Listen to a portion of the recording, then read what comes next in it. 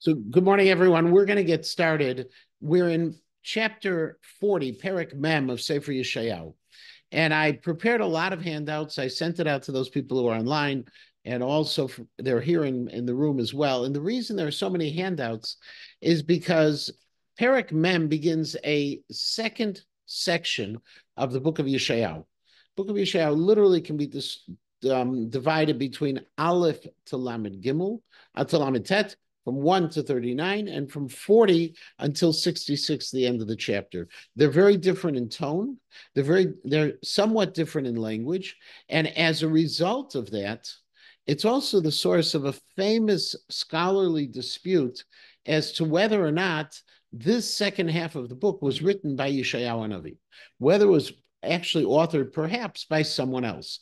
Now, the vast majority of traditional scholars maintain that this second half, even though it sounds different, and even though the subject, according to many of the Meforshim, are things that occurred well after Yeshayahu's death, because it may be the subject are of comfort and of Geulah, of salvation, are talking about items that were happening already in the time of post-exile of Babylon, or perhaps even about our current exile that we're in today. And therefore, we're talking really about the eschatological concepts of Mashiach, of what's going to happen later on. Because of all of those things, ultimately, there are those who suggest that Yeshayahu couldn't have written them because it's talking about things well past his time. This machloket is expressed in a lot of different ways, and you'll find it many times in the scholarly literature where they talk about the second Yeshayahu. I've referred to it in the last couple of shiurim where somewhat flippantly, but in a very nice way, Rav Amital used to talk when he was asked, was there more than one Yeshayahu Hanavi? He would say, if only there were hundreds of Yeshayahu Hanavi. Okay, which is, there was, but when we look at it, we look at a situation where it's like two different books almost. There's a lot of differences between them. So both in terms of content and also in terms of some of the stylistic issues. A lot of people have tried to deal with this in a lot of different ways. And so what I gave to you, in addition, there's Let it just be so it could be Nevuah, but the level of specificity is part of the issue. That's some question. For example, he mentions Cyrus by name. Well, Cyrus, the King Cyrus, the Persian King Cyrus, which was 150, 180 years after he died. He also talks about other specific details which seem to be beyond what would normally be in a kind of a prophecy. And so, good. So there are two different ways to argue it. And I gave you some sources for it. Now, the first way to argue it actually comes from the article, which is in Hebrew. It's from Amos Chacham. Amos Chacham wrote the commentary to the Dat Mikra. We've used him very, very often. And Amos Chacham in his commentary has one explanation. But what I had was a good time as well, and that is that this explanation of Chacham, I also used my handy-dandy AI, and I had it translated all into English. Okay. So if you look on these two sides of the page, I did not do anything except just make sure there's an extra space between paragraphs. AI did a beautiful job of translating it. And what Amos Chacham proposes in his explanation is that while it's true that some of the prophecies are things that are talking about 150 years in the future and present some challenges, nevertheless, what it's entirely possible was that Yeshayahu, when he brings his sources, so if you look at this one two-sided page with Amos Chacham, he brings sources for it, that Yeshayahu had also written prophecies, which he was told to record in writing, and that they weren't released. They were prophecies that were going to be later, and that it was Yeshayahu and his disciples who actually composed the book. And so therefore, you'll have later pieces that are brought in, which were prophecies that had been somewhat secreted away over the years. They weren't something that was communicated to a nation at the time of Yeshayahu being alive because they would have been meaningless to them. But they were released later on, those kind of documents. Another answer to it is also from this article. which is Yoel Ben Nun, and this is the article that comes from, it's a chapter, I'm sorry, that comes from Koren's translation of Yoel Ben Nun and Binyamin and Benny Lau's commentary on Sefer Yeshayahu. And there, what he talks about what the difference is. And he ultimately says that what he suggests is not that there were documents that were hidden away per se, but he does say that it's entirely possible that these were teachings that were later repeated by disciples, by students, by people from the, let's call it the Beis Medrash of Yeshayahu and Avi.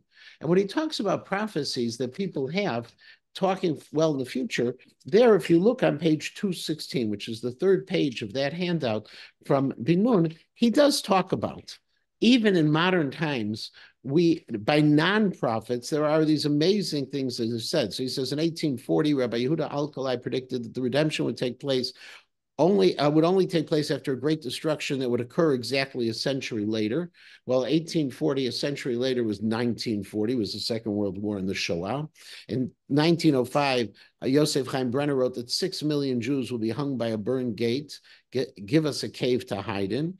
In 1897, Herzl said, and this is a famous piece, he said that part of the First Zionist Congress, he said he founded the State of the Jews. He said maybe 5 years or 50 years, if you take 1897 and you had 50 years, is 1947, that there will be a State of the Jews founded. These are not prophecies like they were in Yeshayahu's time, but we even see, and he uses this as a little bit of an idea, that some things that can be said, we can see in hindsight fulfillment. The person says that I'll take 12 prophecies right now, 2 of them are going to be right. And so the difference is, right. And so the difference is Yeshayahu was a prophet, and to say that Yeshayahu was able to foretell the future, well, that's part of the nature of prophecy. He's able to foretell the future. But with all of that as background, that people would reject it. The Ibn Ezra, and we're now talking, the Ibn Ezra, we're talking already going back the 12th century, the Ibn Ezra has a comment. And that's this one page that I have, Ibn Ezra, the one page like this.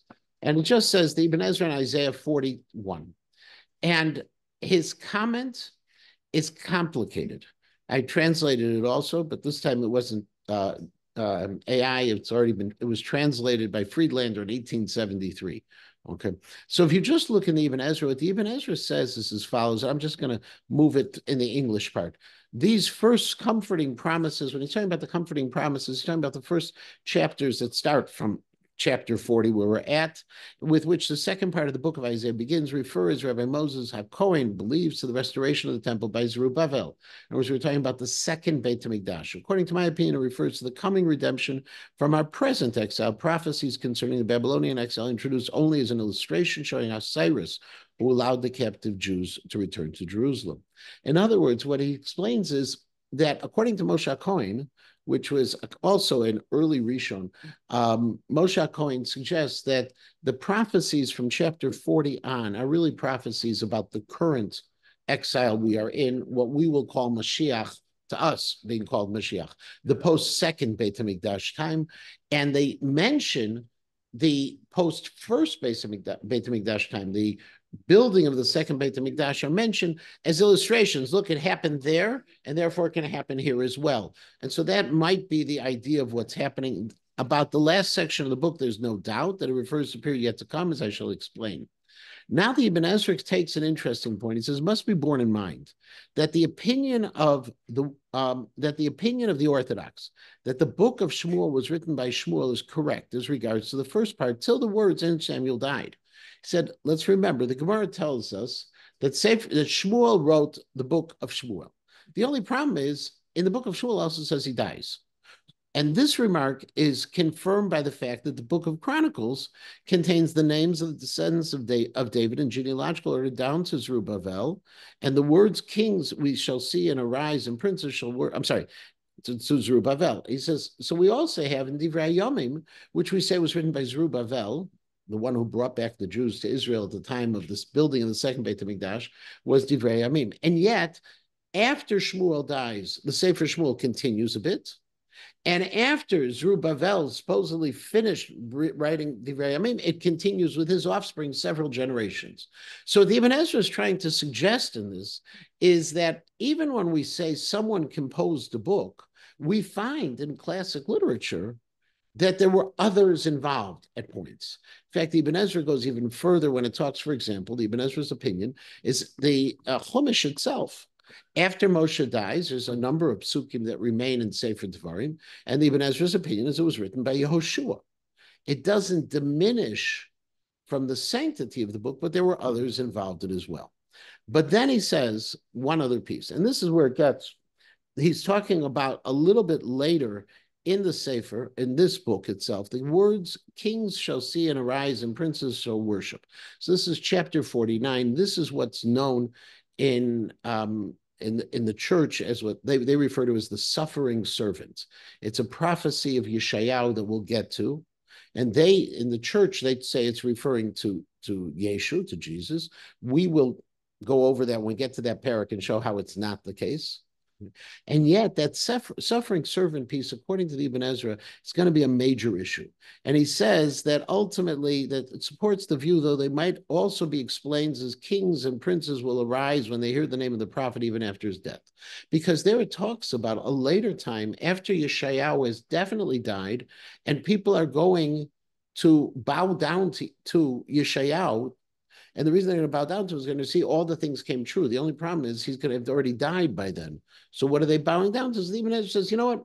It might be that they're basically bowing down to his memory. Maybe that's it. Okay. However, the reader will adopt the opinion which recommends itself most to his judgment. However, what ultimately he says, and this is the last line in the Hebrew above, V'yesh la'ashiv kasher yishma'u sham hanavi, and it could be that they bowed down when they heard the Shem hanavi, they heard the name of the prophet. V'menenu v'hamaskil yavin, the one who understands will understand. This cryptic comment of the Ibn Ezra is it really expanded upon by an article. This is an article from Uriel Simon. He's one of the great Bible scholars of today, professor in Israel. Uriel Simon has a long piece. I'm not going to go through it. And if you're interested in really tough English and scholarly documents, it's very worthwhile to read. It's wonderful, but it's not something, it's not a, it's not you're sitting on your lawn chair and sipping your cup of tea. You're mint julep and enjoying it at the moment. You have to really study it. His basic premise is as follows. The Ibn Ezra was of the opinion that there were two Yeshayahus, and that the opinion is based on the fact that he had no other choice except for that piece in Mem Tet in chapter 49, where just to explain the pshat, he was forced into it. And yet he didn't want to say it openly because it's a very challenging concept to say that Sefer Yeshayahu was written by Yeshayahu, and there's a second prophet who was involved who wrote the second half. It is a minority of minority opinions among Chazal. It is an opinion, though it's the Ibn Ezra who said it. He clouded the way he said it in such a way because he knew it would be so controversial to say such a thing.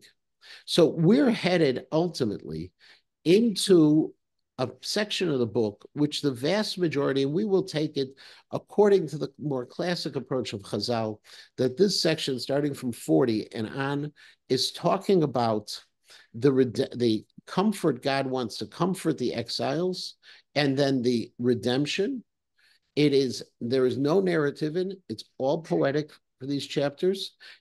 Many of these chapters are what's read after Tisha B'Av. Okay, in the 7 weeks of the Haftarahs that we read from Tisha B'Av until Rosh Hashanah, the Shiva de Nechimta, they're all from this section of Yeshayahu.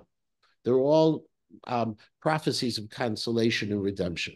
We're going to take that approach, that it's written by Yeshayahu. We're going to recognize it's different in style, but to just say that there is no one who says that there are two Yeshayahus, there is the Ibn Ezra.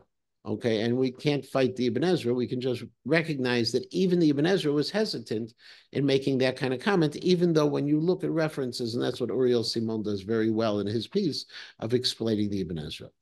That's the background to the chapter. Now, one other piece, and that we already mentioned a little bit in in the Ibn Ezra and a little bit before that, we're not sure who this is really addressed to. Is this addressed to the Jews who had been exiled in the Babylonian exile? Or is this going to be addressed to the Roman exile to which we are still suffering? Is, as suggested by the Ibn Ezra, that we're taking the Babylonian exile as an example and extending it further or not. And so you find two schools of thought. You have the Maharikra, you have the Shadal, you have somewhat of the Ibn Ezra saying that all of this is being addressed to the Jews who were exiled to Babylon, destruction of the first Beit HaMikdash. We're talking in the 6th century BCE, that it's being addressed to them. On the other hand, you have the Radak and the Abarbanel and the Malbim who say all of this is really talking, and the Ibn Ezra, who say all of this is talking about the Geula Shlishit, the third redemption of the one that we still anticipate. That's the last piece of introduction to all of this, and we're going to get started now with Pasuk Aleph. Pasuk Aleph starts, and you know these words because of the Haftarah. Nachamu, nachamu ami. Be comforted, my people. Now, this is talking to Jews who are in exile, who are suffering. And nachamu, nachamu ami, obviously, whenever you double anything, the classic response is saying it twice is for strength. That's the Radak's approach. I want you to be really comforted. However, in this, the other Mefarshim, for instance, the Ibn Ezra says, okay, that what this is trying to say, that this is a response to the previous parak, where we talked about Chizkiyahu having shown all of the treasures of Jerusalem to the Babylonians, and we are told that his children are going to be exiled as well, and all of the riches are going to be taken away. And so be comforted. And on that piece, that's the Ibn Ezra. The Targum Yonatan says no, that what we're talking, the reason why it's doubled is nachamu ami. The people who comfort, in other words, prophets, those who are in charge, what Yeshayahu is doing is giving them an instruction. The menachamim, the comforters, I want you to comfort them. Whereas the Abarbanel, who takes that approach, and we're talking about the third redemption, the one we're anticipating, he says, no, nachamu ami means comfort over the first Beit HaMikdash that was destroyed and over the second Beit HaMikdash that was destroyed. I want a double comfort. And finally, the Malbim takes the approach as, no, it is because there are two forms of redemption. Bitoach Yishena. We're either going to be redeemed because we deserve it, or we're going to be redeemed because there's no other option left to God. So it's either going to be early or it's going to be late. And so it's the two kinds of comfort. Yeah. In Eicha, where it says Elam Menachem, is that referring to a lack of medium or lack of? So it would seem to be that it can be explained in Eicha one of two ways. Ein la menachem in Eicha could be that no one is capable of comforting this immediate destruction, whereas this is talking about later. Or it could be that there is no one who can. There's no person left to be able to provide that level of comfort. Yomar Elokecha. So this is what God's instruction. Nachamu amin. Yomar Elokecha. God instructs, provide the comfort. Pasuk bet. Daberu alev Yerushalayim. Speak to the heart of Yerushalayim. Yerushalayim in this case means the Jewish people in general. That's the Ibn Ezra says that. And the idea of Dabru alev, to speak to someone's heart, that means to have a sense of empathy, explains the Barbanel. You're talking, there's an emotion that's associated with it. People have been destroyed. Or it could be, the Mitzudat David says, speak in a way that people will be able to accept it and understand it. Speak in that caring fashion. V'kiru elah, and call out the following. This is what you should be saying. Ki mal'ad tzva'ah, the years of suffering have been fulfilled. Ki nirtza avona, your sins, Rashi says, have been appeased, or the Ibn Ezra says, Their sins are finished. Ki lakacha miyad Hashem kiflaim mikol chatotehem. Because you've taken from God double of all of the sin. Now, what is double of all of the sin? Well, again, the Radak says double is something like Nachamu Ami, the idea that there have been two exiles, the Babylonian exile and now the Roman exile that we're suffering from. He's looking at it as this is talking about the third Geulah. The Targum Yonatan says, no, what it really means is that your comforting that's going to happen is going to be as if you had suffered double. Not that you could have been punished double. We don't get punished double. That's not God. God punishes appropriately. But it felt like double. And the Malbim says, no, that there's a difference. And this is just a fun difference in terms of dictum. There are two words that we can use for double. In the Hebrew, you could say kiflaim, or you could say pi shnayim. Pi shnayim is double, and kiflaim is double. But what's the difference? Says the Malbim, kiflaim is related to the word lekapel, to fold. And he says what it means is that there was an intensity. It's like all of this suffering was folded into a period of time. Your suffering was so intense, you're going to have now this comfort from HaKadosh Baruch Hu. Yeah. The Radak seems to fit in with Yomar because Art Scroll translates that as says, but Yomar is future tense. So again, in all of biblical Hebrew, there is perfect and imperfect. There's not future, past, and present.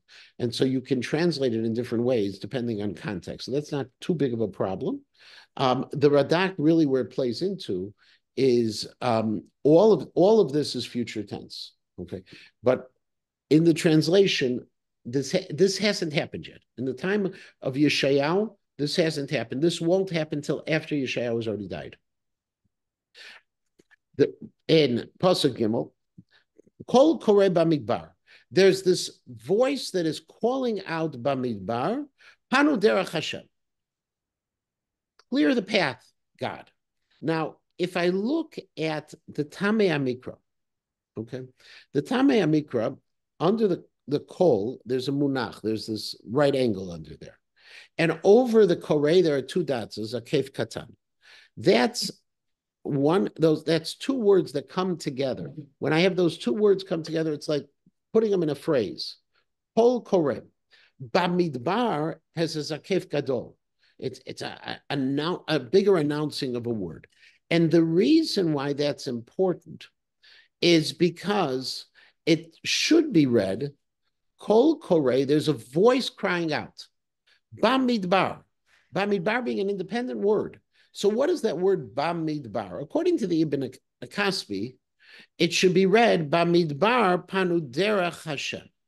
In the wilderness, clear a path for God. According to that idea, the Bamidbar, the Abarbanel says, what is Bamidbar? Why am I saying Kol Koreh Bamidbar Panu Derech? The Bamidbar is reminding us of the first redemption. The very first redemption that the Jews experienced was from Egypt. They went through the wilderness, they went through the Midbar. And so the Abarbanel says what's happening is call out, and you're going to say, remember back to the time of the wilderness when you were going into the desert. Nothing new is going to happen. This is going to be a strengthening of that experience of the Midbar. The commandments will remain the same, and it's going to be clear the path now for God with that tradition that you had. Panu derech Hashem, yashru ba'arava, you should strengthen it. You should straighten it in the Arava, Mesila Le'Elokeinu, a pathway for God. In other words, open up the way for God to return. All valleys are going to be brought up, and all mountains are going to be brought down. What does it mean? Bringing up valleys and bringing down mountains. Well, if I'm talking about creating a road, that's where you clear the road. Okay, and if we're talking about how the road should be, it should be a simple road that goes along. But the Mahari crowd, following the approach of the Targum Yonatan, explains no, that this is talking about those who were deep down, the Jewish people who were suffering are going to be raised up, and those who were high up, the nations that had enslaved them, are going to be brought down. And those things that were crooked are going to be strengthened. And the heights are going to be made into valleys. Poetic at the same time. However, as the Dat Sofrim says, that you're dealing both in this pasuk. It's not just a simple parallelism where the first half is repeated in the second half. He says there's actually two things. There is the physical and the spiritual. On a physical level, we're making the road. That's what's being talked about. On the physical, we're going to be having things better. But there's also on the spiritual, which why the definition, we're going to be able to be in a position to accept the nechama and to rise from it. The niglat kvod Hashem, and God's glory is going to be revealed. Now, what does it mean it's going to be revealed? It's going to be revealed. All of humanity will see God's glory. Kipi Hashem diber. This is what God is going to say. According to the Radak, what it means is very simple. When the Jews come back to Israel, all of the nations of the world are going to see the power of God. And it will be revealed to them by the actions of the Jews. Or as the Dat Sofrim, however, disagrees, Rabinowitz disagrees, and he says, no, it's the other way around. It's to the Jews. See, during the time of Galut, of the diaspora, it's a period of what we refer to as Hester Panim. We don't see God. It's like God is missing. Okay, we know he's there, but he doesn't seem to be protecting in the same way. Okay. On the other hand, when we have the redemption, you're going to see God once again. And so as a result, that's what it means to see. Next part of the parak. So this is like the first five psukim is the introduction. Comfort. You're going to have the comfort. You're going to be redeemed. You're going to be brought back. Prepare the time. Make the announcements. All of that is happening. Then comes pasuk vav. Kol omer kra. The voice says, call this word out. In other words, God says, as Rashi explains, this is what you have to announce. Ve'amar, Mikra. But the Navi, the people are saying, so what do you want me to say? Kol basar chatzir v'chol chasdo ketzitza sadeh. God wants you to say, humanity is like the grass of the field, and all of his chesed, we'll see who the his is like the tzitza sadeh, like the small blossoms in the field. Now, when I refer humanity to the grass of the field, okay, kol basar, it means that it's something that's ephemeral. It's something that can disappear, something that can wither quickly. And in fact, according to Rashi, what this pasuk means is that it doesn't talk about the Jews, it's talking about those who have enslaved the Jews. The powers, the Romans, the Babylonians, they think they're so great, they can wither. V'chol chasdo, and even those things that they did right, because even those who have oppressed us have good things they've done. It's just like the blossom of the field that can wither, they can disappear in a minute. So you think you did a lot of good things, non-Jews? Sorry.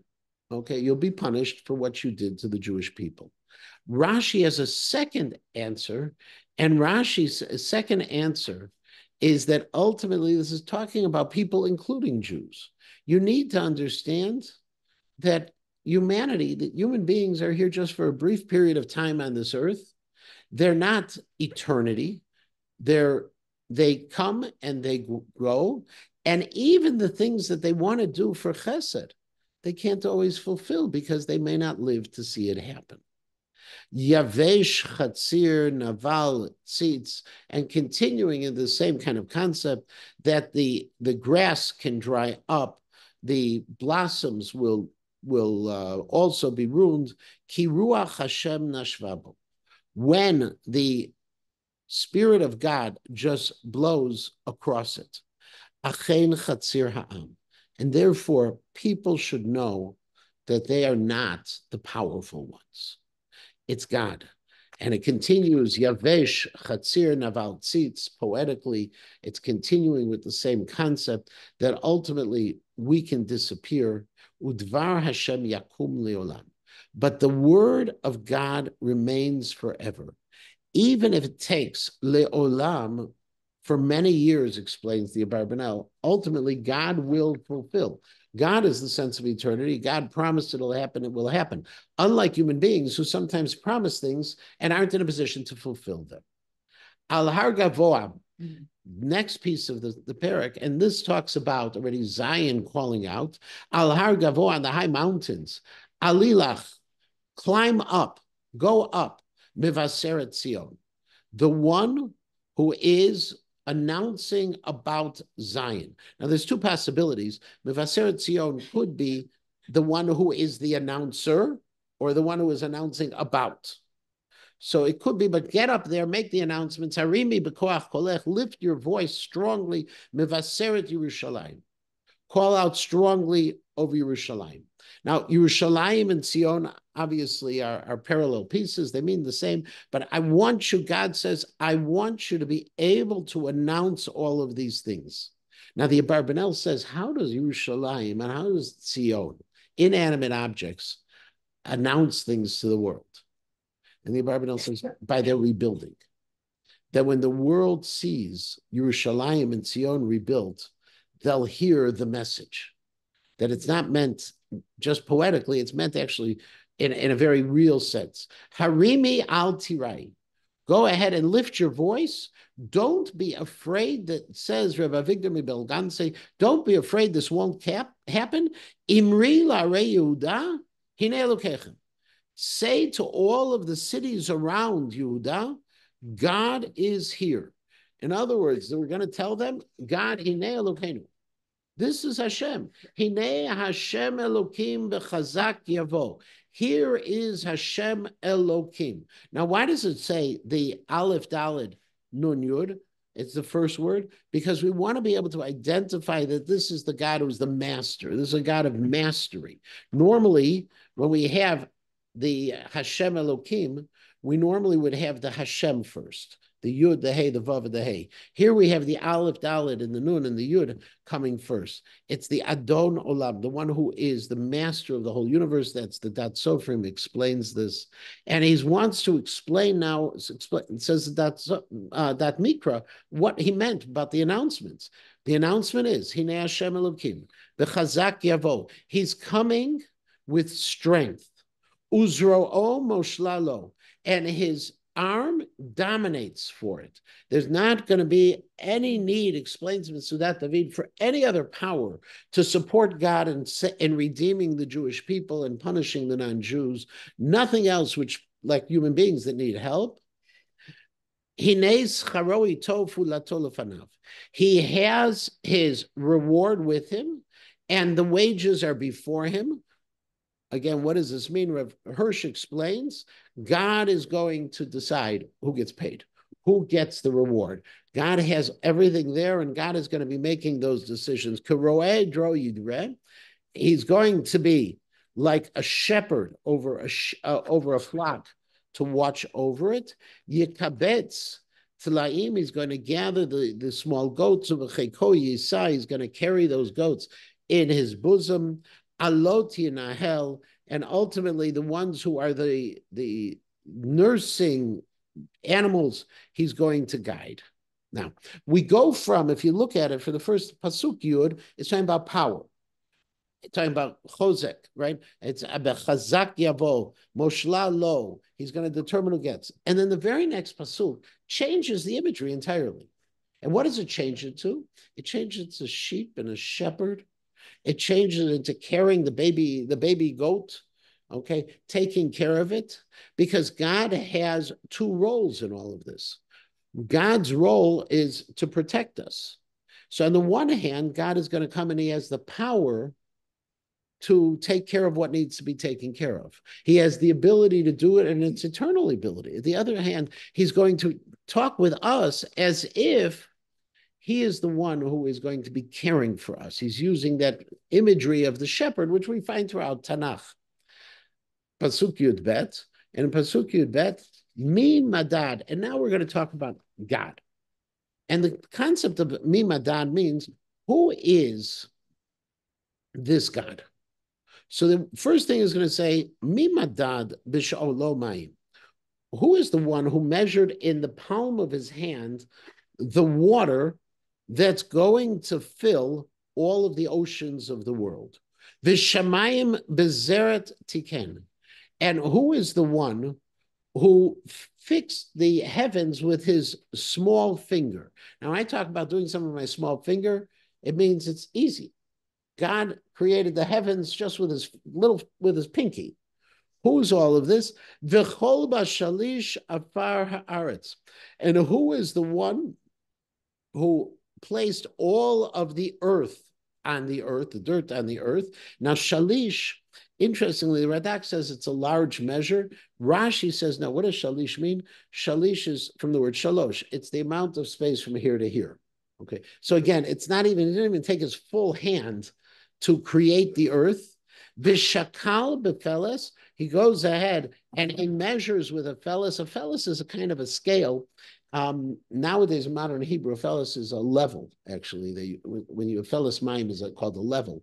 But what it talks about, if you can imagine a classic scale with the two cups that are measuring like this, okay, what's called in Hebrew a moznaim that we'll have in a minute. Well, there's two ways of measuring things on it.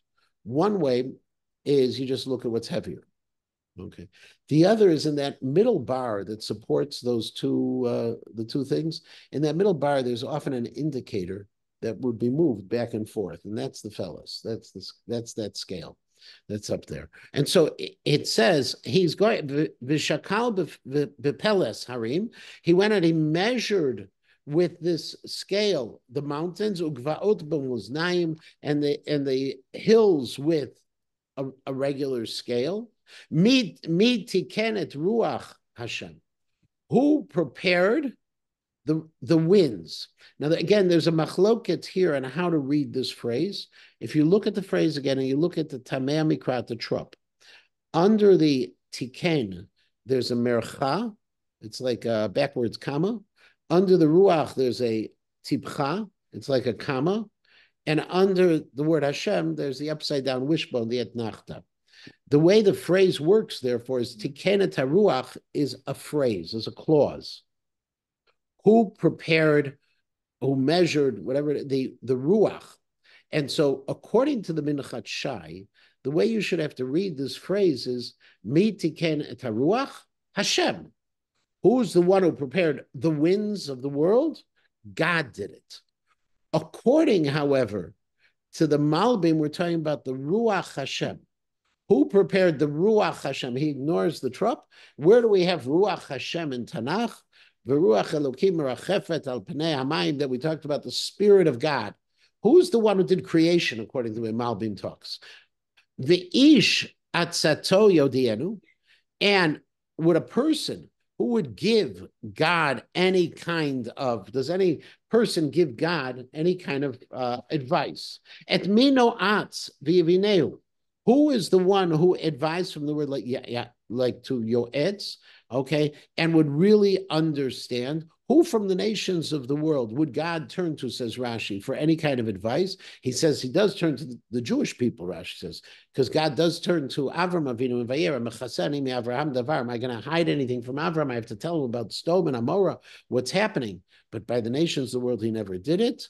V'elamdehu ba'orach mishpat. Is anyone going to teach God on what is justice? V'elamdehu dat v'derech tfunot yodienu. Is anyone going to teach God wisdom and understanding?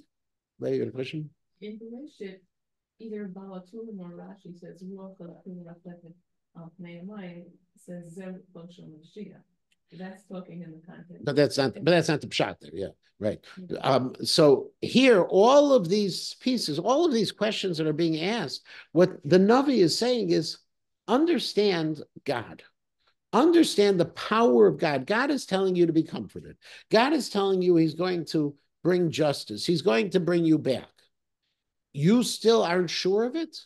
Understand this power that we're dealing with in God. And each of these steps, how powerful HaKadosh Baruch Hu was. Who did God consult when he created the world? Okay, God, no one could consult with him. Okay, okay, who could go ahead and teach God what is the ways of righteousness? That's the Dat Mikra.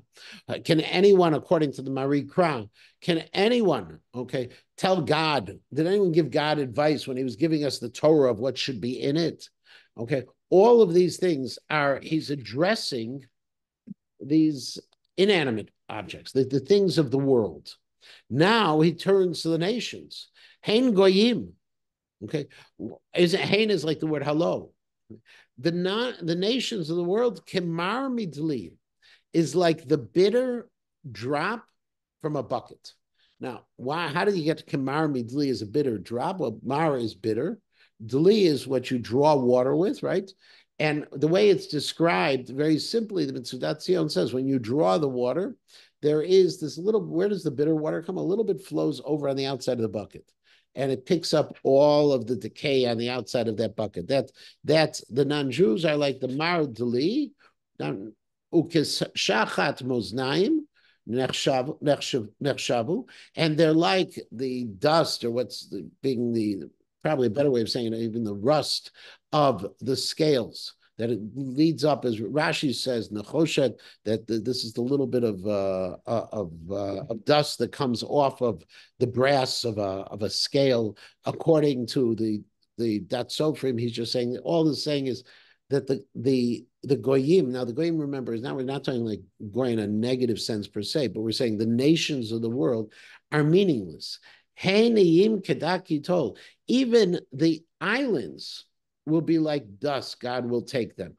It's the Hirsch says Kedaki told. Kedaki says like the smallest, says like the smallest atom. That God is going to take whatever is out there. He's going to take these nations who have oppressed us, and he's going to, and they're no threat to him. Ulavanon ein day ba'er, and in the Lebanon is the great forest. There aren't enough trees to be able to keep a fire lit on the Mizbeach, on the altar, and there aren't enough animals, even if there were enough trees, that the nations of the world, explains Rashi, would be able to receive atonement. In other words, at this point, you have done so much, you're not going to be able to be forgiven. Your sins are so great, you're nothing. God says he's the all. Yeshayahu describes God as having power over all the world from creation to the current time, and the nations of the world do not have it. Kol hagoyim ka'ayin negdo, and the Navi says it directly in Pasuk Yud Zayin. All of the nations of the world are not like nothing. Now, what is it? Kol hagoyim says Rav Hirsch that even if all of the nations of the world come together, they can't oppose God. Mi efes v'to nechshavulo. They're thought of as nothing.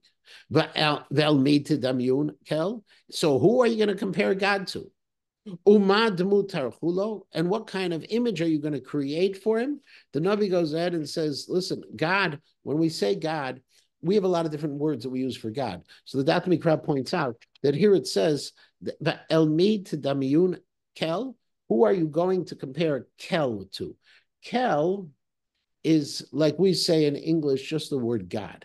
It's not a word that's only used for God. When it's referring to God, we don't pronounce it. Okay, but for instance, modern Hebrew, when American Jews hear this, it gets us a little freaked out. But when we will say, "My God." Okay? Now we don't mean this as a reference as a sacred moment. Well, when Israelis would say it, they would say "Ha Elohim."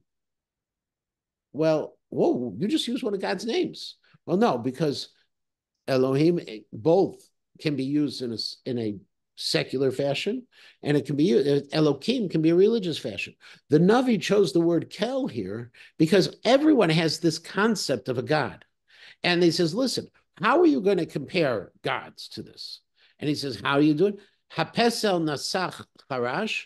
Are you going to compare God to one of your idols? Something that is cast, it's cast from metal, and by a craftsman, by a charash, v'tzoref b'zahav yirak enu, and then you're going to take a smith and he's going to overlay it with gold, or ritukot kesef tzoref, and then he's going to add silver chains to it. Are you going to compare God to this? Malbim points out, by the way, that if you look as who's working it, normally the tzoref is the one who casts the molten metal, and it's the charash who normally is the one who puts on the overlay, right? A tzoref means the purifier. So if I have a metal, a precious metal, and I melt it down, one of the things I do is I remove from it the dross, and so I can have a pure metal. Rashi, the Malbim says that the reason we use the wrong kinds of craftsmen for the different actions is to say it's a statement that generally when they were making idols, the idols probably had at the bottom, it probably said PRC, People's Republic of China, on the bottom. They didn't necessarily use the finest of craftsmen. They had the wrong guys doing the different things on this. Hamisukan truma, and the person, now there's the machloket of what misukan means. Radak says misukan is the same word as like a miskan, a person who is impoverished, a person, a nebuchal. Okay. Hamisukan truma, he wants to give some kind of gift. He's going to choose, he can't afford metal, so he's going to make his idol out of wood. Okay. And he's going to start looking around for a person who's going to build him a wooden idol that's not going to fall over. Now, the Targum Yonatan says actually, Hamisukan is not talking about the person building it, but the Misukan is with the Harash. If he's going to be building one out of eights, he's going to use eights Misukan, a type of a tree. It's not the person who's asking, it's the type of wood he's using. And eights Misukan is a mulberry wood he's going to be using. Halo tedu, halo tishmau. You should know and you should hear. Halo hugad merosh. This was told from the beginning. Lachem halo havinotem mosdot haaretz. Don't you know from the foundations of the world? Now, mosdot haaretz is according to Rashi. Who was the one who founded the world? God is turning to these nations and saying, "How could you do such a thing?" Hayoshev al chug haaretz. God is one who is sitting in the heavens. Chug haaretz, chuga is a circle. Interestingly, in the Marikra says mechuga shekorim balaz tzarkala. He says this is a thing that is called a circle. He uses the a terminology for circle called derech hamekif nikra chug. Anything that's and surrounds is called a chug. Okay, and the heavens because they surround the earth. The Ibn Ezra, by the way, just points out at the same time that it's also obviously the heavens, he says. He talks about the fact modern Hebrew, mechoga, by the way, is a protractor, just to give you an idea. So the same word is used there. And he talks about that we know nowadays, that we know that the world is round. And therefore, if the world is round, and the Ibn Ezra obviously is talking, and this is the 12th century, but this already goes back to Roman times. They talked about the earth being round, that the earth was round. And since the earth is round, well, if the heavens surround the earth, then they have to be like a big circle encircling it. We know that God is up there, and to him, we look like grasshoppers. In other words, we're little, flying on the plane. You see the little dots down there. Right. God pulls over a thin curtain, the heavens, and he goes ahead and he spreads it out so that we can settle underneath. In other words, God is over us in the heavens. God is one who can take princes and suddenly, says the Abarbanel, he can just all of a sudden turn them into nothing. That what people who thought they had this great power, nothing. Shoftei eretz ketoasa. He'll take the people who are responsible for judgment and make them also into anything. Af bal nitu, as if they were not planted. Af bal zora'u, also as if they were never planted. One is a tree planting, one is a seed planting. Af bal shoresh be'eretz gizam. There's no root with the stump of the tree. V'gam nashaf bahem vayivashu. Also at the very same time. How does he translate nashaf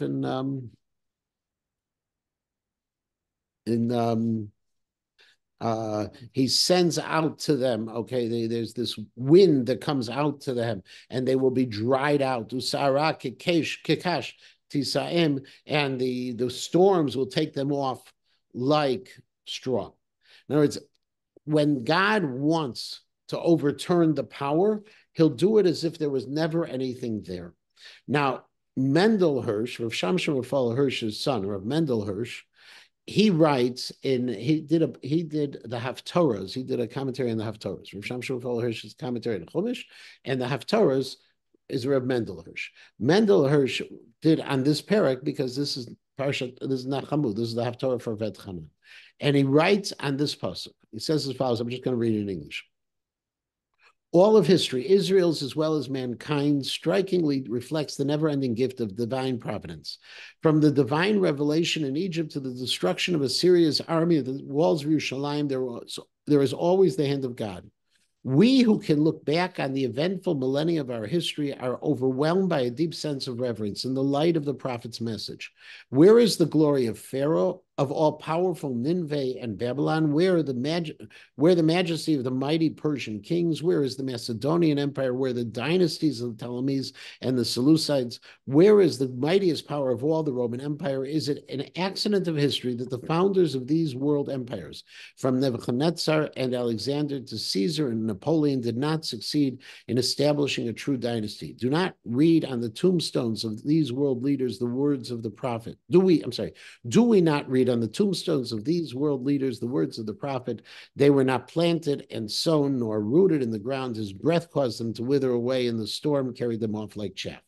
In other words, Rav Hirsch's son says, this is what we've seen throughout history. Ve'el mi, and ve'el mi, and so like a refrain, God says, so who are you going to compare me to? All the rest of it is nothing.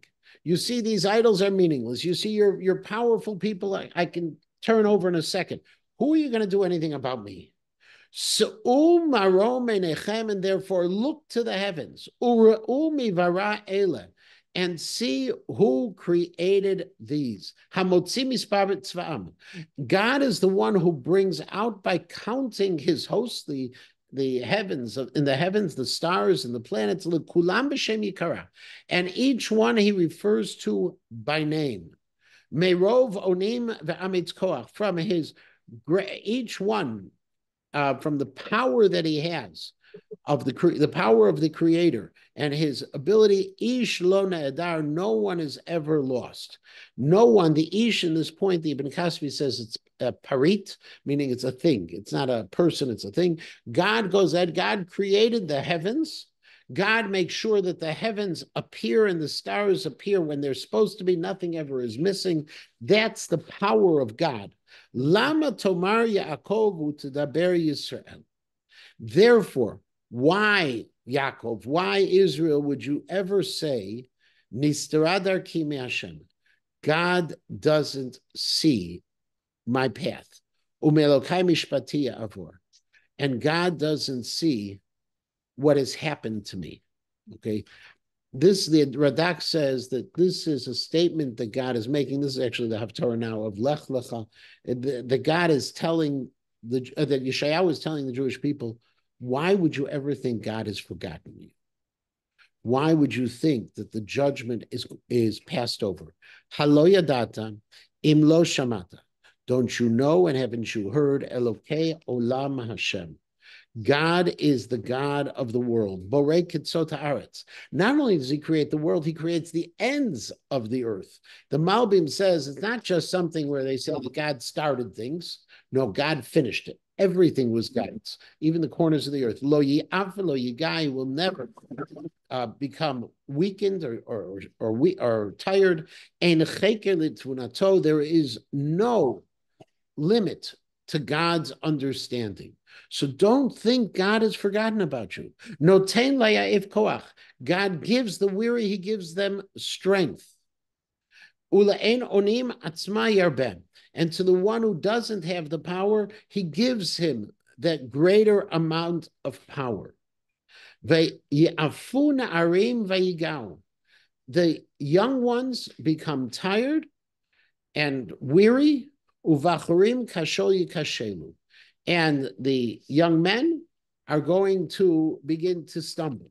This, the Doc says, okay, is that even though God goes ahead, he continues to give new and new power. However, Rashi says this is talking about the downfall of the enemies. Last pasuk, v'koyeh Hashem yachalifu choach. The ones who have hope in God, who believe in God, God is going to change for them the power, meaning that each day it's going to be new. Ya'alu ever k'nesharim.